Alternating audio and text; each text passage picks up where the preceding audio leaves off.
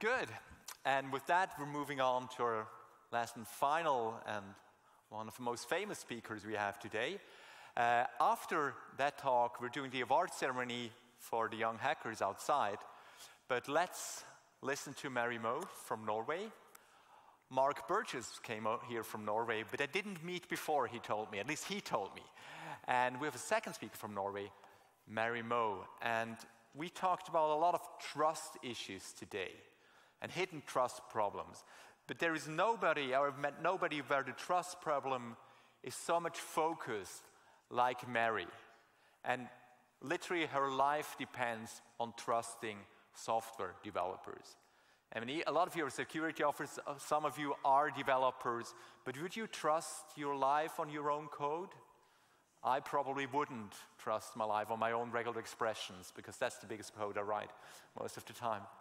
And Mary will tell you why that is. Mary has a famous, I think, very famous TEDx talk. When I saw that one, I was intrigued. I was very happy. I think Karen Elazari got us in touch, and I'm very happy that she made the trip to us. Thank you, Mary. Thank you. It's a pleasure to be here, and it's a great honor to have the task of wrapping up this great conference today. So I'm going to talk about my heart today and my personal experiences with having to trust computer code.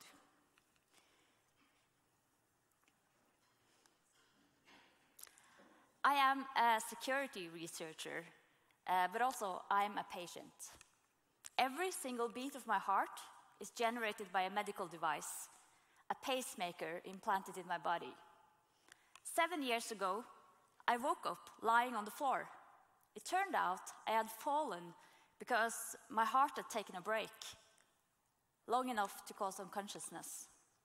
So to keep my pulse up and to stop my heart from taking pauses, I needed to get a pacemaker implanted in my chest.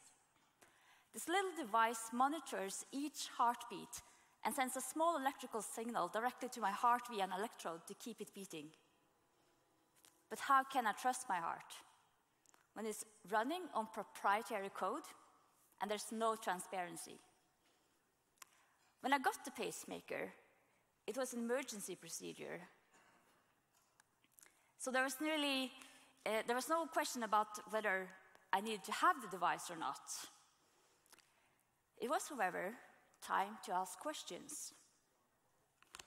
Questions that my doctors, my healthcare providers could not give answers to. Questions about the security of my device, whether or not my pacemaker could be hacked. The answers were unsatisfying. The healthcare providers could not answer technical questions about information security, and many hadn't even thought about the fact that this machine inside of me is running computer code. And there was little technical information available from the manufacturers of the device. This is why I decided to seek out this information myself, and I created a hacking project looking into the device that is actually running the code of my heart. Because I needed to know whether or not this device could be trusted.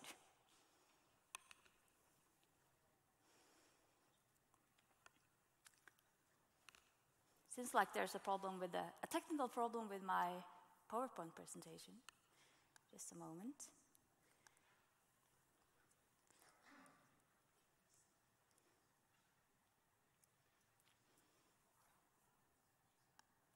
Just had to restart the computer. So luckily, this hasn't happened to my device before. Never had to restart it. But I did actually have to have a firmware upgrade of my device, once that I'm going to also tell you about in this presentation. Let's see if the computer works with me. Doesn't work. Okay, let's try to force quit.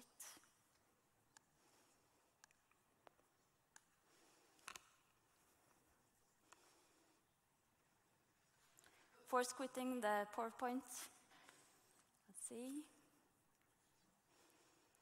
This is not the type of problems you want to have in your pacemaker, obviously. So let's see if we can find the presentation again.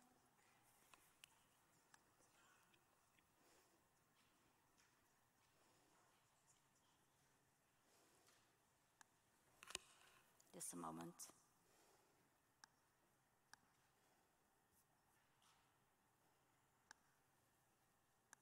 We'll restart it. Try again.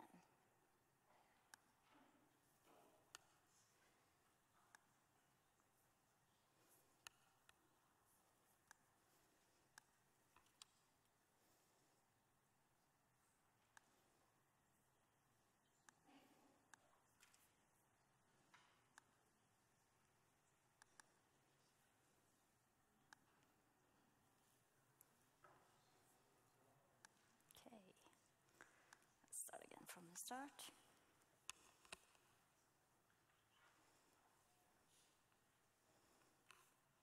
Yeah, it's working. Okay, so back to the slides again. So my life actually depends on hardware and software.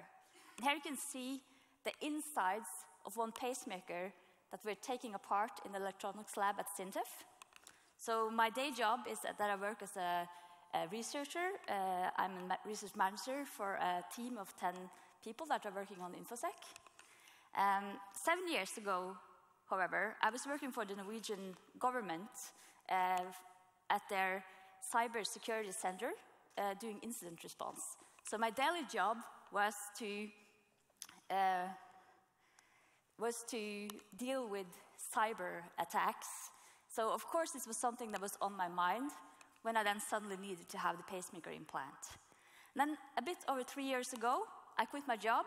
It was not because that job was boring or anything. I just wanted to move to my hometown in Norway, and I got a position at SINTEF. And I started working as a security researcher. And at the time, I was chatting to some of my cybersecurity colleagues at the conference, and I came to this topic of my pacemaker. And I was saying that I have this pacemaker. I've tried to do some research to figure out if it's secure or not, and I'm not really trusting it. And then this guy that was arranging a hacker conference, he said, this is a super fascinating topic, so I want you to come and be a keynote speaker at my hacker conference in Luxembourg. And I was like, wow, this is going to be way too personal. But then I thought about it for a while, and I decided, okay, I'm going to do it. I'm going to be on stage in a room full of hackers talking about the possible cybersecurity vulnerability inside of my body, which was kind of scary. But also at the same time, I thought, what's going to be my main message to the audience? And my main message was, we need more security research on this topic. And I was thinking to myself, okay, I'm going to go to this conference and complain that we don't have enough security researchers looking into medical devices. Why don't I just start a project on my own? So I did. I started this project. At first it was a hobby project.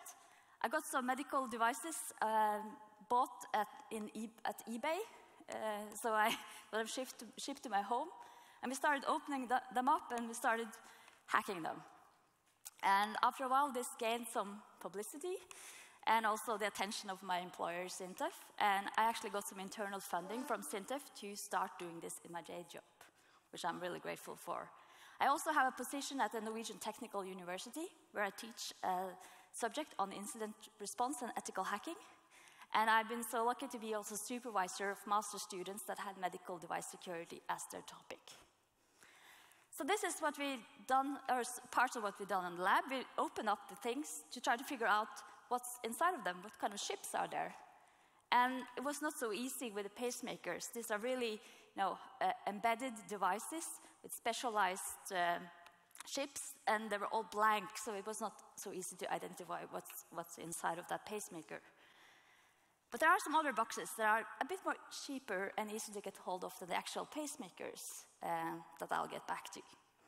But here you can also see actually how dependent I'm on the device. This printout, this is a snippet from a paper printout that I asked for at the clinic when I went for a checkup. This is back in 2016, I did this checkup. And there's a lot of interesting statistics that is actually recorded by the device. And this is over the course of 24 hours. And you can see there's a straight line there at 100%. That's how often I'm using the pacemaker. It means that 100% of my heartbeats are actually generated by the device. This is how often my ventricle is being paced. And then the lower line, which is a bit more spiky, that's how often my upper chamber of the heart is being paced. And that's mainly during the night. And why is it being paced? It's due to a configuration setting. So my heart condition is something called an AV block. It means that the electrical signal that is generated by the sinus node in the upper heart chamber, it gets stopped on the way down to the ventricle, so it never reaches the ventricle. So that's why I need the constant little pacing of the ventricle. But there's a configuration setting in my pacemaker saying that my pulse cannot drop below 50 beats per minute. And that's why we get these spikes, because naturally, when I'm sleeping, sometimes my heart rate falls below 50. But then the pacemaker kicks in and also makes sure that my pulse is in the right range that is allowed in the configuration. So it was actually only a couple of weeks after I got the pacemaker implant 7 years ago that I discovered how it feels like when the device is incorrectly configured, when there's something wrong with the device. This was the last, or the first time I was actually kind of stress testing my device after the surgery. So I was released after the surgery. I think I only spent 1 week in hospital. And after I got the pacemaker implant, I was 1 week at home, and then I was back at work. It was a really easy procedure. And the doctors told me, you can just keep living your life as before. So it's fantastic. This technology saved my life, and I could just go back to doing whatever I wanted. I could run, exercise, do whatever I was doing before I got the implant. At least that was the message I got. So I was back at work, and I think it was only 4 weeks after the surgery, I was sent to a course in London together with some colleagues, 1 week course in ethical hacking and incident response, which was really good. And we were riding the subway in London, and we went off at this station that is called Covent Garden, that's really far below the ground. Maybe some of you have been there. And my colleagues were just going for the stairs. There were some elevators there, but there were really long queues. So I just followed them. And I clearly did not read this sign, which says that there are 193 steps to climb, equal to a 15-story building. It's kind of long stairs. And if you have heart conditions, please use the lift. And it hadn't really appeared to me that I had a heart condition at the time, and I was like, okay, I'll just go for the stairs. And I haven't tried to exercise before this point of time after having the pacemaker. So I came about halfway up these stairs. And then suddenly, it was like I could not go on. It was so hard. I felt like an 80-year-old suddenly. It's like if you try to run a marathon or something and you just come to that stage where your body can't make it anymore. And I managed to climb up, but it was really, really hard. And I felt almost like I was going to die. But then I was at the top of the stairs. I regained my posture. I started breathing again, and I could feel, okay, no, it's okay again. But something very strange happened. So when I came back from this trip, I called the hospital and I complained. I was a difficult patient. I said, is something wrong with my pacemaker? I cannot even walk up some stairs. I didn't say how long the stairs were, though.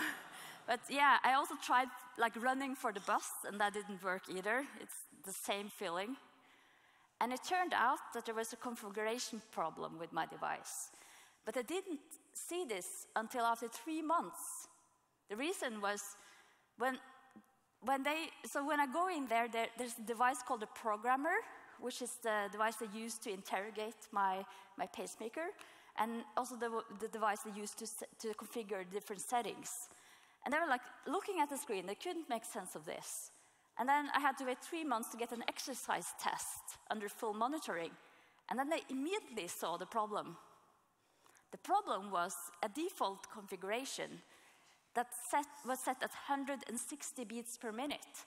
That was the highest pulse I could have with a pacemaker on these settings, which is very suitable for an 80-year-old, which is the normal pacemaker patient. So most patients that have these problems are a bit elderly. But for me, as a 30-something, that was, of course, not enough for me. But the reason they didn't see this was actually a software bug, I would say, in the user interface of that programmer.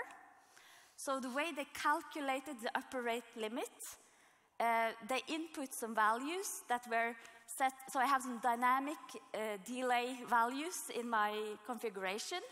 So it means that the higher pulse I have, the shorter is the AV delay, which maybe doesn't make sense for you, but what they did was they input the number that was for the lowest heart rate into the formula that calculated the upper rate limit.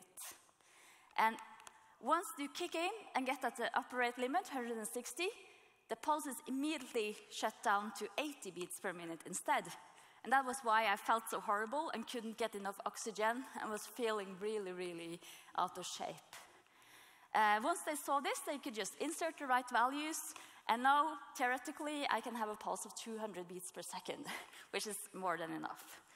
So, per minute, yeah, sorry. So anyway, this was something that, that really got me. I was thinking about this software, this software bug in this user interface. Like someone just made a small mistake in there. What else is in this code? So I searched for more information, and I found the technical manual of my pacemaker, which I read with great interest. What I discovered then was that my device has 2 wireless communication interfaces, 2 antennas inside of me, and I only knew about one of them. So that was a big surprise for me. So I made this high-level network diagram based on the information I found in the technical manual. So there's something called a near-field, inductive near-field communication interface that is between the pacemaker and the programmer, the device they use to configure its settings. Of course, I knew about this communication interface, and I'm really glad it's wireless. You don't want to be opened up every time you're going to adjust some of these settings. And it works in the way that there's a wand on the programmer, so a device that you put really close, like centimeters from the device, that initiate this communication. And I think that's great for security, because it means that even though, so researchers have shown that this, at least for some models, is really insecure. There's no real authentication on this wireless communication interface. So that was actually the only reference I could find when I did a literature search back in 2011. There was one paper that was published in 2008 by a group of academic researchers at the University of Michigan, led by Dr. Kevin Fu. And they had researched this communication interface, and they found that it was possible to hijack it and do a man-in-the-middle attack on it, because there was really no security at all. But the advantage is that if someone's going to attack you on that, they need to be really close to you and sort of bake their own custom programmer device and attack you with the device, which I think, I mean, there are easier ways to kill me, and this would be highly, you can really see that someone is trying to attack you if they tried to do that. But then there's another wireless communication interface. It's something called, for telemedicine, something called a home monitoring unit. This technology is useful for a lot of patients, and a lot of patients use it. It's something that will spare you for a lot of hospital visits because you can get a remote checkup of your device. So the way it works is you have something that looks a little bit like a router in your home, typically maybe in the bedroom. And this sets up a wireless communication interface called a Medical Implant Communication Service, or MICS, which is a kind of specialized Wi-Fi for medical devices. It's all proprietary, of course. And this communicates over a range of several meters. So you just have to be in the same room as this home monitoring unit. And then it can connect to your pacemaker, withdraw information from the pacemaker, and send it over the internet. And then there's a server, which is abroad at the vendors, where the patient data is collected. And there's a web interface, a web portal, where healthcare professionals can log on and see the patient information. And this is all a kind of black box for the patients. They don't see anything. This box is just hanging around there in their bedroom, and automatically connects to their device and sends the report. And of course, this is good if you need a close follow-up of your condition. Myself, I have not activated this. This is not switched on for my device. I think it's not such a big hassle to go to the hospital once or twice a year to get these checkups. But of course, you can imagine an 80-year-old patient living in a remote island somewhere with a long journey to the hospital, that this is really good and beneficial.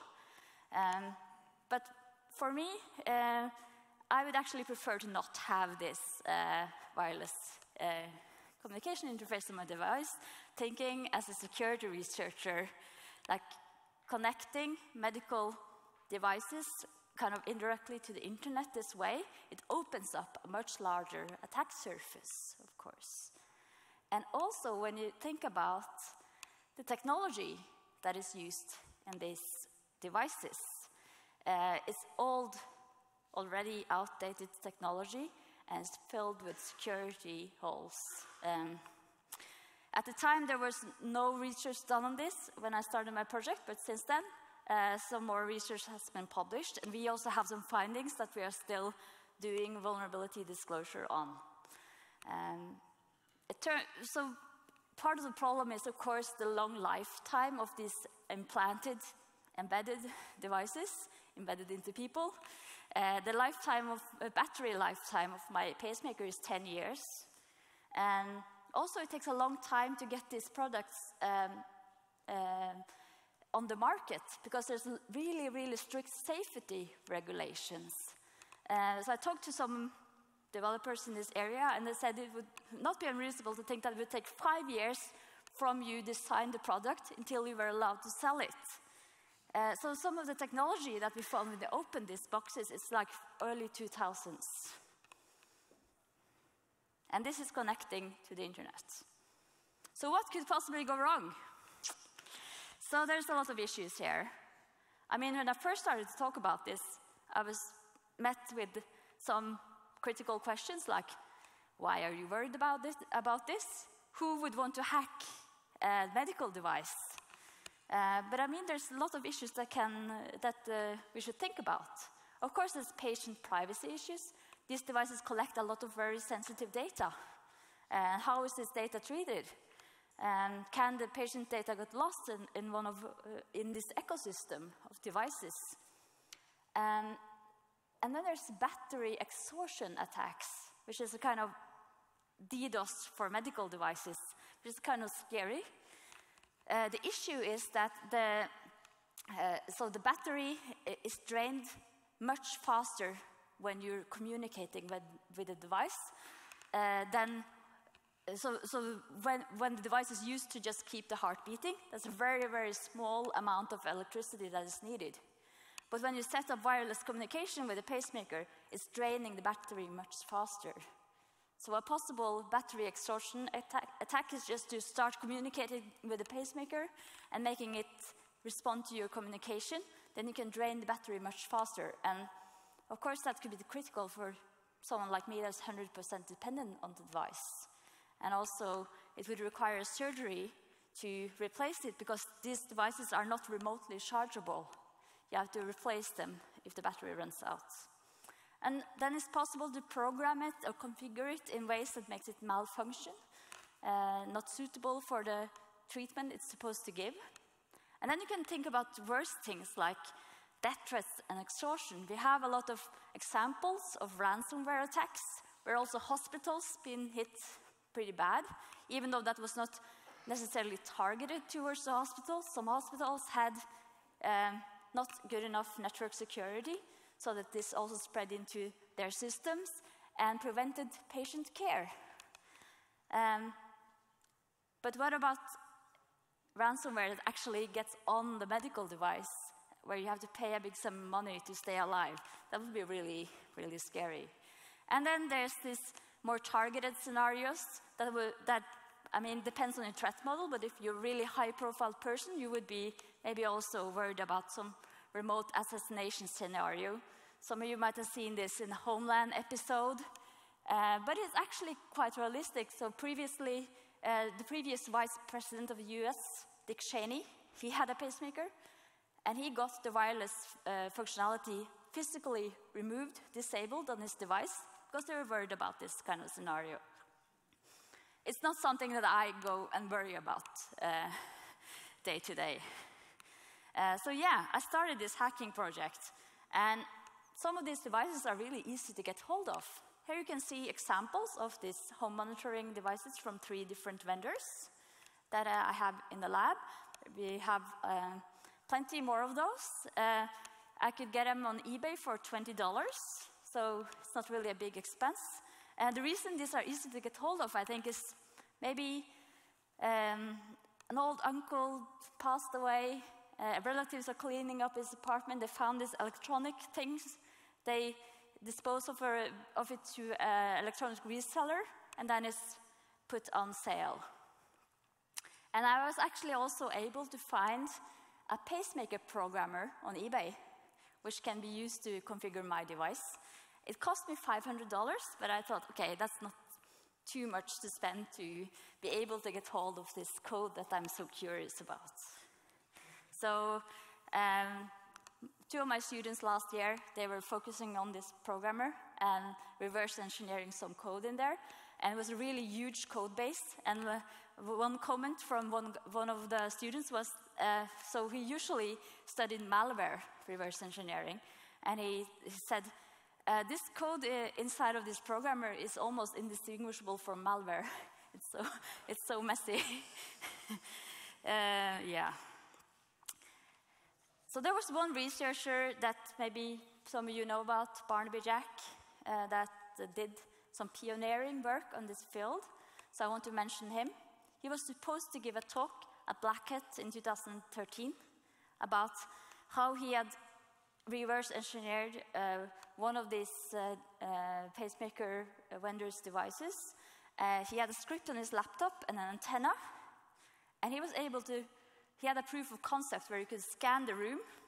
If anyone in the audience had a pacemaker, he could get the serial number of the device, and using this he could also man in the middle the communication to this device and remotely configure it to deliver a shock.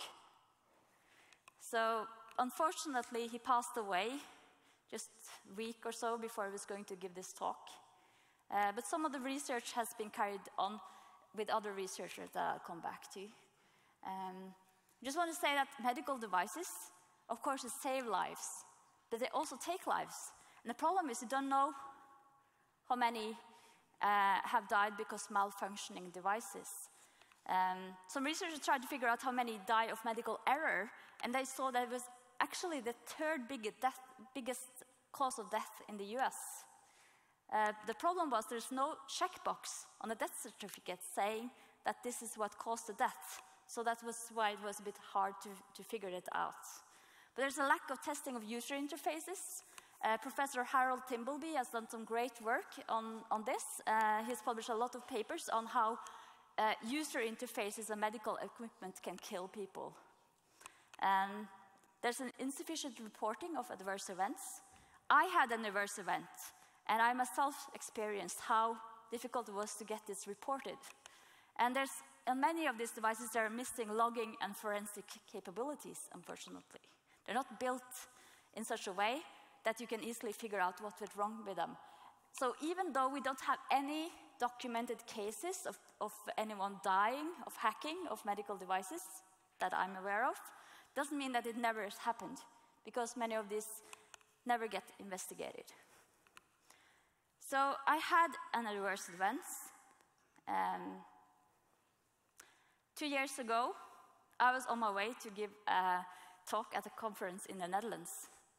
And while I was flying, my device, or me, I was hit by cosmic radiation. There's more cosmic radiation in that height, in the atmosphere, which caused bit flips in the memory of my device. This is a pretty freak event. It doesn't happen that often. It happened with me. I do fly a lot, maybe that's why. So this is a known problem. So electronics that is meant to be put up in the air, they usually have a lot of mechanisms to prevent this from happening. I was just sitting in the airplane, and usually I don't feel anything when my device is pacing me. But then suddenly I could feel it, which was kind of freaky. And I looked down at my chest.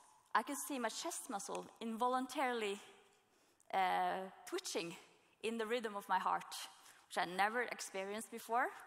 So I told the airplane crew, and when we landed at Schiphol Airport, there was an ambulance waiting for me, taking me directly to the hospital, and that's a picture of me in the hospital the next morning.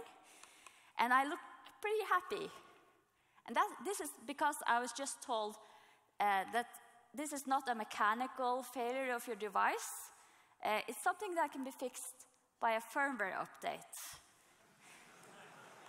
So I have, in front of me, you can see there's a tray with 4 different programmers on it. This is because there's no interoperability between these devices. So when you come into hospital, you need to know who's the manufacturer of your device to be able to take the right programmer that can communicate with it. This is the face of the pacemaker technician who's looking at the screen, and he sees this data error that he's never seen before. So, error message from my pacemaker. Initialize factory settings. So my pacemaker was in a backup safety mode, and I'm really happy some engineers made this device so that it had a hard-coded mode that would keep my heart beating in case there were any problems with the code. So my heart was beating 70 beats per minute constantly, and I had switched off the volume, so it was giving me maximum of the electricity, which is why I felt this really weird feeling. And it says here, to resume normal pacemaker function, select memory dump and reinitialize button to send the standard program to the pacemaker. This will take several minutes. So that was what happened. The memory was reflashed. I got a new firmware written to my device, and it was back in factory settings. Luckily, since I'm this difficult patient, I always ask for this paper printout of all of my settings when I'm in the hospital, because they didn't have my settings. Like, how were they going to reprogram it for me in the Netherlands? I tried calling my local hospitals. No one answered the phone. Have you ever tried calling hospitals? They never answered the phone. But I got in touch with my colleague because I knew I had this paper printout in my office, and asked him to scan it and send it to me on an email. So we got the printout, we got all the settings, they reconfigured it, and I was released from the hospital, and I could give my keynote talk the next morning. And one more thing, which was really helping my research project, was this memory dump. There was actually a crash file created, a zip file on the programmer with my data on it. So I just said politely, this is data from my heart, from my pacemaker. I would like to have a copy of that data, please. And I gave my USB stick to the pacemaker technician, and he plugged it into the programmer, and I got a copy of that file. So it turned out that file was encrypted, by the way. But then I also contacted the vendor and I asked for my data, and they also gave me a copy of the data. So I had 2 files, one encrypted, one unencrypted, and I handed this to my students. And I said, can you please recover my data? They reverse engineered the programmer, and they figured out how this encryption worked. And I'm also then a lucky possession of a memory dump from my heart. And this is how it looks like. So it was really a victory. I've been working on the project for a couple of years, trying to get hold of the data inside of me. And here you can see some of it. But trust is broken. Other researchers have also found vulnerabilities in other pacemaker vendors' products. Most famous case, I think, is St. Jude Medical, which has now been purchased by Abbott. There was a big controversy around this because the researchers decided to do quite non-traditional way of vulnerability disclosure. So they partnered with an investment firm called Muddy Waters. And Muddy Waters' business model is to find rotten companies, to short the stocks, and then make a lot of money on it. So what they did was they shorted the stocks in St. Jude Medical, then they released a report about security vulnerabilities in pacemakers, and as you can see, the stock price fell down, and they made a lot of money. And this is how they financed their research. Of course, this created a lot of confusion and problems for patients that didn't know what to think about this news. And there were no advisories from the regulator, the FDA in the US, on this at the time. The vendor, St. Jude Medical, they said, no, we don't have any security vulnerabilities, and they responded by suing the researchers. But then this happened in August 2016, and then in January 2017, almost 6 months after, they had to just say that there was a security advisory coming from the FDA saying, yes, there are cybersecurity vulnerabilities in these devices. It turned out the researchers had been able to get a shell on this home monitoring device from St. Jude Medical. They could upload their own firmware, which contained some attacks on pacemakers, the battery draining attack, but also an attack that could make the device deliver a shock. This was verified also by a third party. There's a great blog post from Matthew Green, famous cryptographer, on this topic.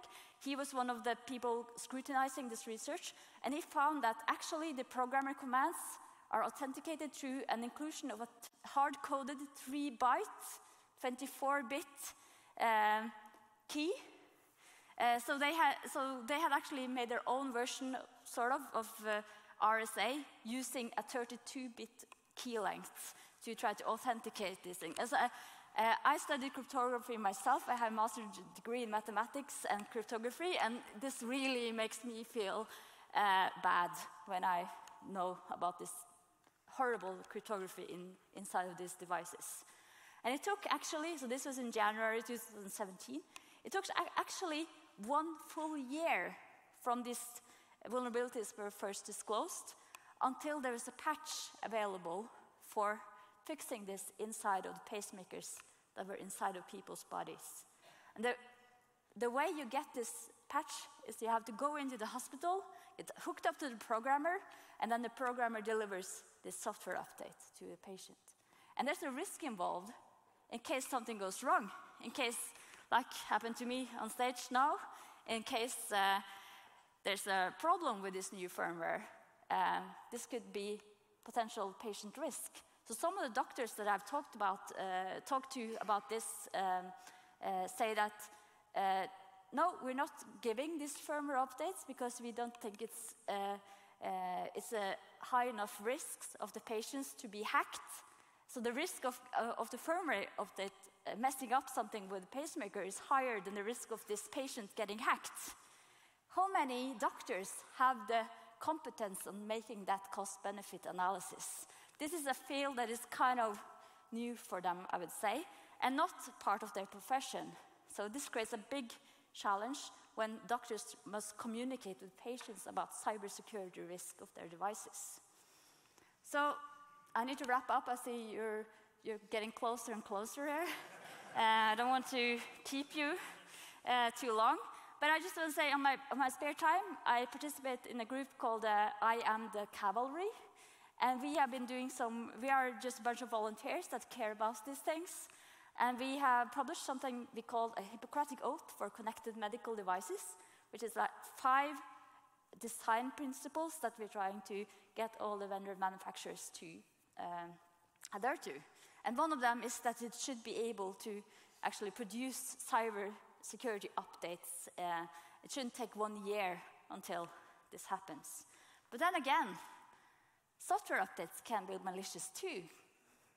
This is a Medtronic programmer. And just a couple of weeks ago, news came out that Medtronic had disabled remote updates for their pacemaker programmers because of a security problem. If you read the advisory, it says that the affected product uses a virtual private network connection to securely download updates. The product does not verify it is still connected to this virtual private network before downloading updates, which means you can actually hijack this and insert your own updates into the programmer if it's internet connected. So they're taking these off the internet now to protect them, which is good, I think. So I want to just wrap up by saying, for me, of course, the benefits of having the device outweighs the risks. And since my device was fixed, configuration was set correctly, I've been able to run.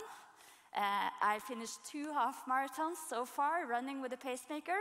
And on Sunday this week, I'm going to finish, hopefully, a full marathon in New York. So running with the device. Thank you.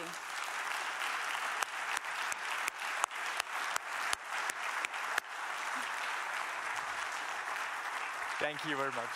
Thank you. And good luck with the marathon.